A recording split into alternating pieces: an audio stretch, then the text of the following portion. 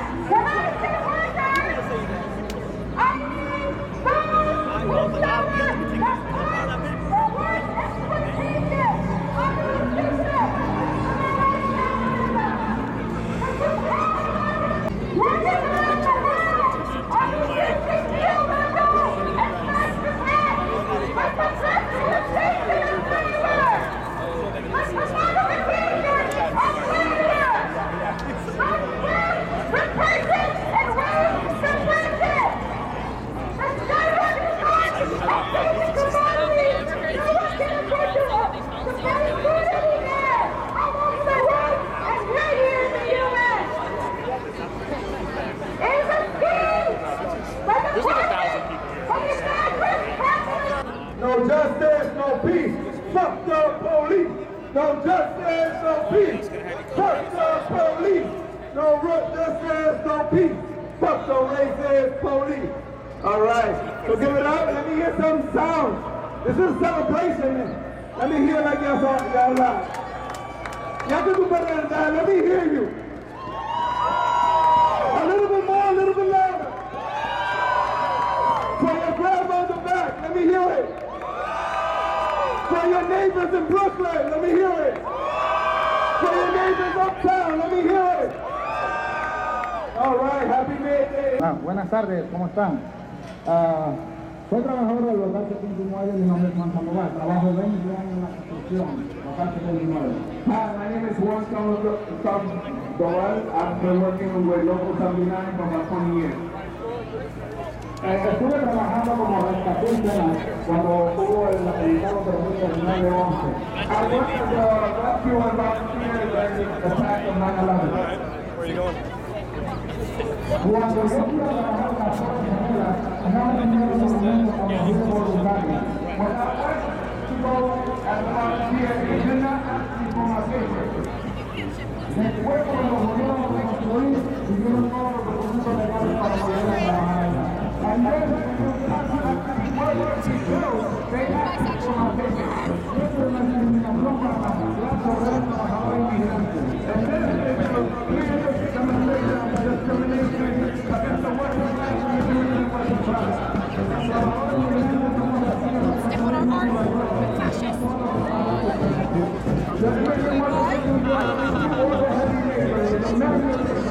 Should we splat by it?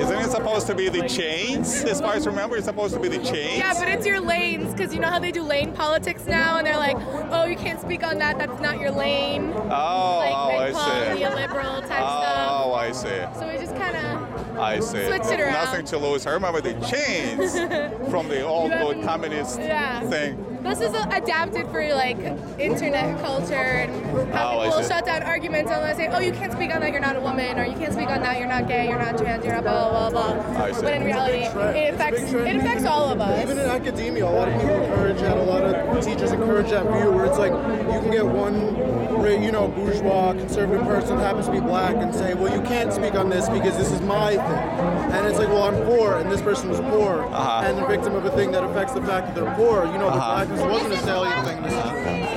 It's a timely play on it. I see.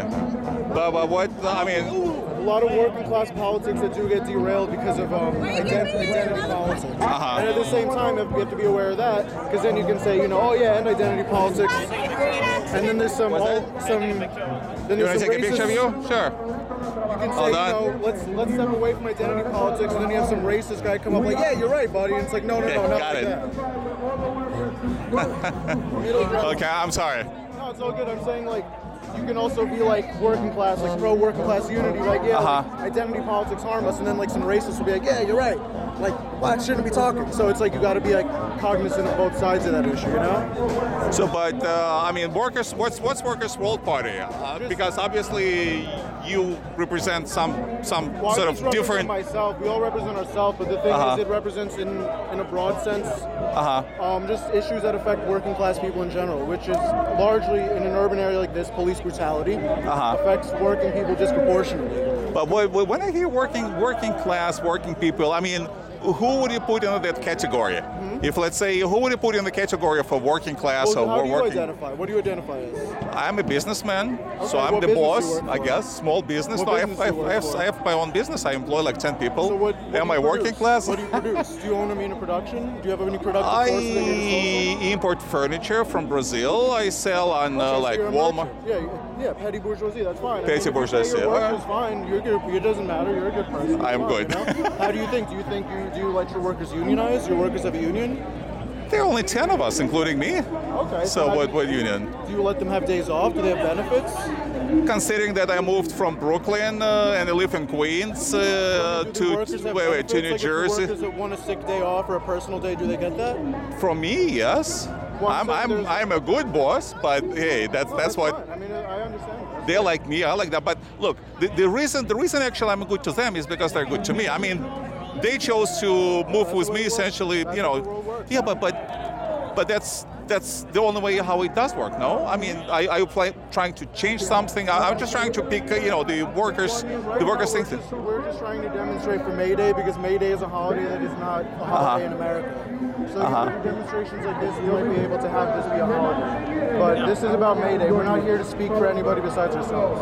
Okay. May Day got revived as a working class holiday in 2006 by mostly Hispanic, but just like immigrant communities that came out in the millions. Because there was going to be this law basically criminalizing undocumented immigrants and anyone that assisted them. So it would have like made it a felony. Undocumented immigrants. So came out in droves to like revive May Day as a working class holiday, and that's what we're trying to like keep, But again, I'm just trying to get the answer to the question. Who would you put in the category of working class? I mean, any person who works as a working class, I mean, or if you have to sell your labor to working class. to live, yeah. So if let's say I hire, I have my own little company. Okay. So I mean, am I working class? I work pretty hard actually. I work overtime. I work on the weekends. It's my own company. I want to survive. But I mean, I don't work for anybody. I work for myself. I employ 9 people. You have workers, right? I have workers. Yeah. So am I working class or not? You're like petty bourgeois. Petty bourgeois. Is it a good thing or is it a bad thing? It's not inherently anything. It's just a historical fact. It's not like there's no, It's not a value judgment. Yeah, I don't know. I'm just trying. It's a historical fact. Okay, so. I'm not saying you don't work. No, there's plenty of It's about your owners who work hard. relationship to capital, basically. Uh-huh. If you have access to the capital, then you own the means of production. And that's not necessarily, it's not a value judgment, it's not a moral judgment, it's just the way that class is. And Marxism just says that in order for the proletariat to get rid of their chains, they have to seize the means of production. So it really just depends on what you Most of the people who own the means of production are like the multimillionaires, you know what I mean? Like, that's the thing also, we're not asking, the world to stay the same and have one guy like you have a co-op. That's not really going to change anything at all. Okay. You know what I'm saying? So if you build consciousness, this is a very anti-socialist society. Would you agree? It's a very capitalistic society. Would you agree New York City is a very capitalistic culture? I live. No, I'm saying, yeah. Isn't that, I consider myself working class because I'm working. yeah, okay. That's fair It's not enough. about any individual. This is about like And capital is not a yes or no thing. It's it's a spectrum. The people who own a lot of capital, like J.P. Morgan Chase, have way more potential to affect the world than you do. So we're not going to go to J.P. Morgan Chase and ask for money. They're not going to do that. They're not going to give us money. That's not how their system works. The thing is, if enough people in the country agree, and there's a critical mass that are demonstrating for things like saying, hey, you know what? You killed this man in the street. You still didn't even give him a reason. You lied to us. You didn't even release tapes of the call and get routinely ignored. That's not a good thing. Would you agree that police killings in the street, extrajudicial execution is fine? Anything extrajudicial by definition is no good, as long as it is truly extra. Any time a cop shoots someone on the street, that's an extrajudicial murder or it's an extrajudicial killing. Is that correct? Well, because there has not been any. If that's the case. Yeah, we gotta go. There you go. All right. Nice talking to you. Okay, so here. See ya.